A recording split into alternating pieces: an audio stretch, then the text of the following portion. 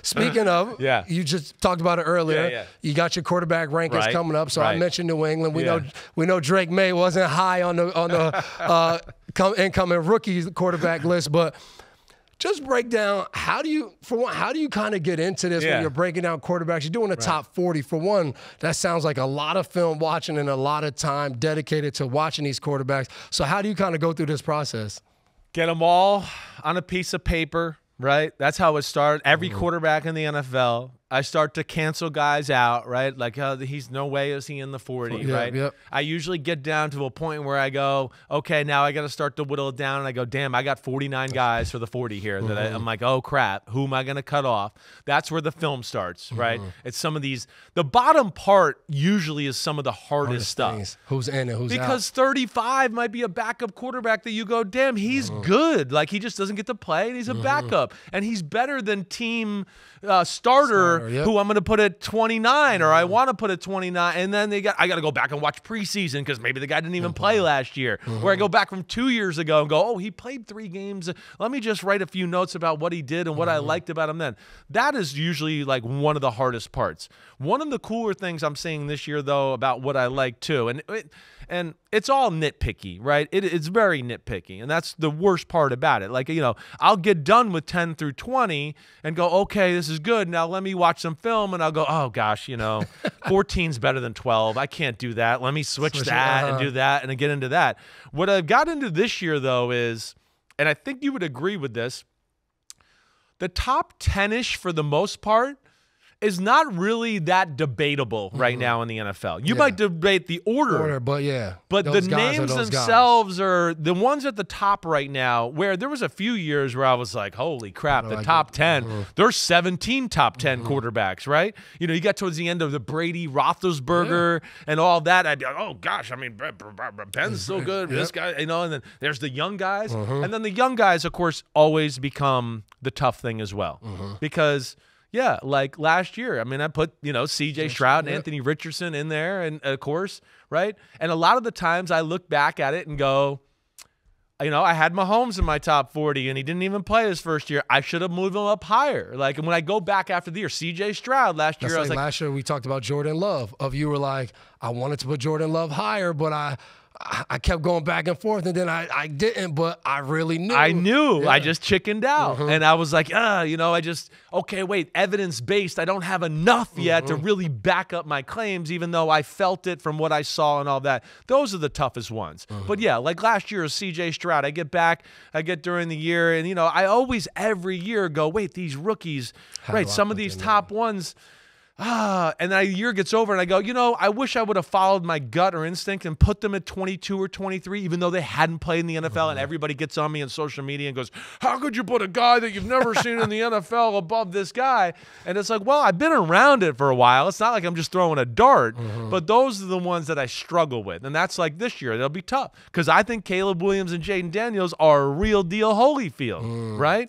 And I think J.J. McCarthy really fits Minnesota in that offense and O'Connell, right? So those are ones where I go, I could see them having all rookie success. They know how to play quarterback. They're not just talents, right, and all that. And so that'll be my struggles here the next few days. How does that play a part when you rank these guys of the actual system they're in? Like, do you watch some guys who you're like, I love their talent, I love what they do, but I don't know the weapons, the system. How much does that play a part? Big time. I try to play it like we're all in the same system. We all have the same talent, right? I'm not going to sit there and go, oh my gosh, look at the 3-foot throw Tua made and Tyreek ran for 87 yards. And we go, well, that moves Tua up 7 rankings. I mean, that's unbelievable, honestly. And again, I know this is going to look like or feel like a shot at Tua or not, but no, I think a lot of quarterbacks in football would have gone to Miami and led the league in passing yards if they played in Miami. That's not a shot on him. That's just what I feel, but that's part of the balancing act of going, wait, what's around him? What should we expect? Right? A lot of the years I've come away with Dak Prescott because people always get on me on that. And I go back and watch the film and I go, damn, the offense stinks. They're not as talented as people think at receiver. They don't help him a whole lot. He makes a lot happen with not a lot there. And I give that credit. or big throws with pocket collapsing, and he still makes a big throw down the football field. And yeah, the degree of difficulty's up there, and sometimes the normal fan doesn't realize it. So I try to balance that as best I can. That sounds really torture. Really tough. It's torture to be able, especially because whether you're right or wrong, the people that are going to read this have such a passion for their team or their quarterback that it doesn't matter. You can state a clean fact of, hey, this guy's done this guy's done that. Right. You can pull up PFF. You can pull up all these analytical things that people who have never played a game can still, and no matter what, they'll be like, he's just a hater. Yeah, he doesn't like him. He's wrong. Right. All that's got to be, I try to block that noise out. And just like you do with anything else, it's like we've been around people. We've seen a lot of these great players at these positions, and you've been taught by people. And I just always go back to that, and I lean on that. And then I try to remind myself every now and then that, hey, Joe the Plumber's never seen an NFL quarterback in person in his life, and I got to remember, I like Joe the Plumber, but I can't let him ruin my day because he's called me an idiot about my quarterback ranking. So I try to do that. Kaminsky had a question for me. Oh, injuries. Here's injuries. Does that play a part of it? A little bit.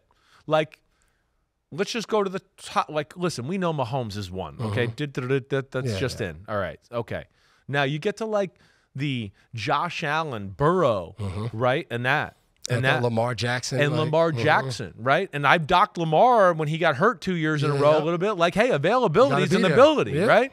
Those are things that I definitely will struggle with here. Allen doesn't get hurt ever. Burrow gets hurt all the time. Burrow's awesome. You can certainly make the case that Burrow might be better than Allen. I get that, right? But at the same time, I'm going, damn, Allen running quarterback power and putting his head down every game, and he's still available and playing.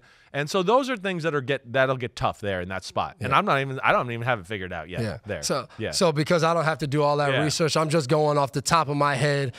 And let me hear it. You already mentioned Patty Mahomes. Yeah, that's one. And everyone doesn't like it, but I think because I played against Josh Allen so many times, I'm just like, I love his game, and I hated it. Playing against him, I hated it, but I just always feel like playing against him, it was just like, man, we have this huge challenge. So for me, Josh Allen's that second guy, and I think the league and the fans. There's a disconnect of how Josh Allen's viewed a little bit. I was just about, right?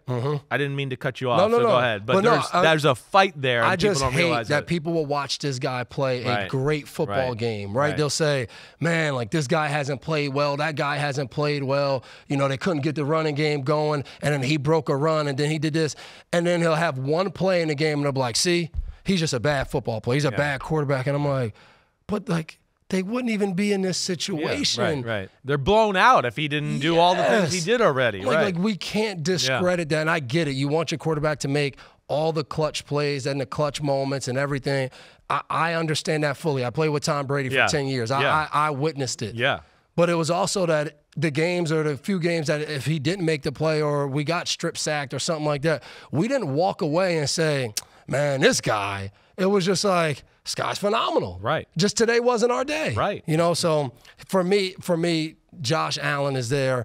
For me, then I would go Lamar Jackson. Okay. The only thing that crushed me with Lamar Jackson last year was the playoff game. Yeah. I think it was the full offensive strategy. You led the league in rushing attempts, and then in that game, you just didn't, and it was just like you threw the ball way too much. So that made me a little weary. And then filling out, I would say my top five, I would go Joe Burrow coming back. And then my fifth guy, I think, coming in this year that I fell in love with last year was Jordan Love. I think Jordan Love, the way he played, I think now coming off another year, seems like he has that itch to be great, right? When you have to follow behind Brett Favre and Aaron Rodgers, there's no kind of I arrived moment because everything you've done, when you look up, you're like, shit, they did that. They did better at that.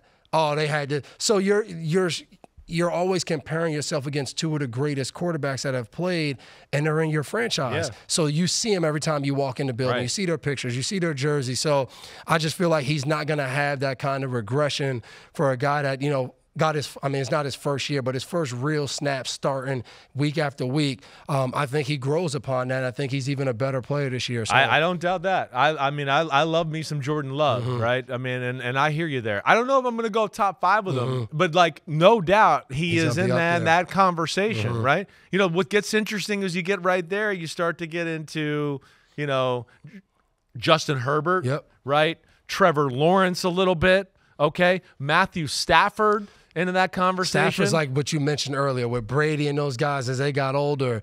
Stafford doesn't get mentioned as often. But when you turn on the film and watch, you go, oh, my gosh, how many great throws and decisions can he make? Incredible, right? So we do forget about him. And you forgot about C.J. Stroud. I did. Yeah, right. So that's going to be another guy that's in that combo. But to our point, but here's some of those names. I think the names are there. It's just about where they go and how I do it. I like your 5, though. Because I'm a big fan of Herbert when you watch the talent level, what he can do.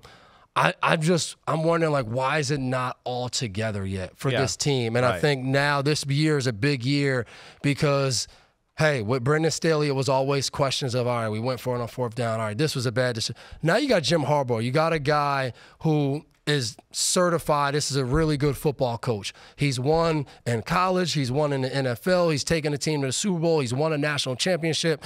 So now it's like, all right, we got to go. And I just don't want to hear at the end of the season, well, Harbaugh's not really his fit because he likes running the ball. And I don't want to hear all that. Like, this guy, Herbert's a guy. Every talent, every tool you could want in a quarterback. Exactly. I think he has to be in the category where we're walking away from the season and we're like, this guy's like, he's right on Mahomes' butt. Like, he's coming. I would want to hear that from Herbert this year. I think I hear you there. I think he's got that type of talent. He probably, you know, hey, Harbaugh maybe can make him a better leader, a little more vocal. That guy a little bit. Be that guy. Yeah. And I think, you know, I could be one of those years where stats don't look as good, but quarterback play is better. Team is better around him. They play a more complementary game. And we know with Harbaugh, for the first time in the Justin Herbert era, they should be able to run the ball, right? Which, and of course, him off of play action with that laser he has for an arm, right? One last thing before we move on to the next subject. Like, you talked about, like, the Josh Allen stuff too. People got to look at the rest of the team. You know, a lot of their losses last year,